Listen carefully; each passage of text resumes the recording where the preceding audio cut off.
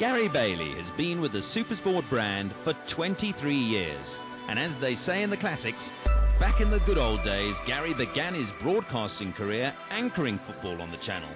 Live football on Saturday afternoons and magazine shows such as On the Ball. And welcome to On the Ball. As usual, so much to talk about, lots to chat. We've separated Gary Bailey and Ida Peterside by Andre Orenser in the middle. Gary, welcome. It's been a long time since you've been on Monday Night Football. Delighted to be here. Before life as a football analyst, Gary, who was born in Ipswich, England, grew up in South Africa and started his career with Wits University in Johannesburg. In the late 1970s, Gary paid his own fare to Manchester for a trial with the club, and he established himself as the Manchester United #1 choice goalkeeper in the late 1970s, following the retirement of the legendary Alex Stepney. Brilliant save by Bailey. Fantastic goalkeeping. And Gatting is in. Good save by Bailey. Robinson. Good save again. Gary made his debut for the club at the tender age of 20 on the 18th of November 1978 against Ipswich Town, a team his father Roy had kept goal for during his own career.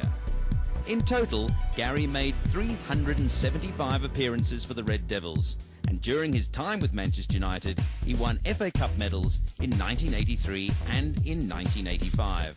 Gary also represented the England national team at senior level, making his debut against the Republic of Ireland on the 26th of March 1985, following that appearance up with another one against Mexico later in the year.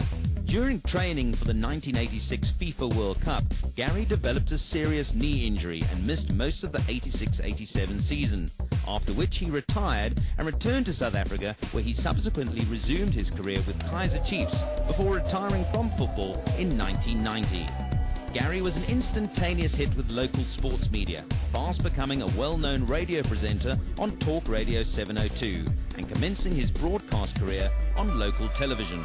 The deal was on Sunday when Liverpool played Man United that I was supporting United, he's Liverpool. The loser would have to wear the opponent's jersey. So he bought his Liverpool shirt along, I bought my United shirt. We won 2-1. He gets to wear the jersey. Gary was an ambassador in South Africa's successful bid to host the 2010 FIFA World Cup. These days, Gary is a much sought-after motivational speaker. And Monday Night Football and SuperSport want to wish Gary all the best with his new life in the United States, as he sets his sights on new horizons with his wife Michelle, children Lara, Jenna and Ross, and Michelle's son Luke.